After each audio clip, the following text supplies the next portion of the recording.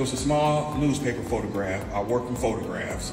And so this was one of those photographs, and it was a picture about people showing up to Cobo Hall for a stimulus check that wasn't coming. And so when they started locking people out, this was a photograph of a black cop holding black people back from behind the glass. And so the separation was there, and it just jumped out at me because all I thought about was the hope that some people woke up with.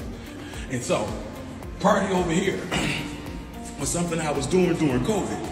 And so COVID kept us so separated, and I always like doing crowds because in the crowd there's so many stories in the crowd. So as I worked on the picture at the club, I thought of all the things that go on the club because, you know, in our younger days, we used to go clubbing all the time, and one of the things I know I personally sit back and watch, and in watching you can see so many different things going on, like a portal here, a portal there. It was just so many different things going on.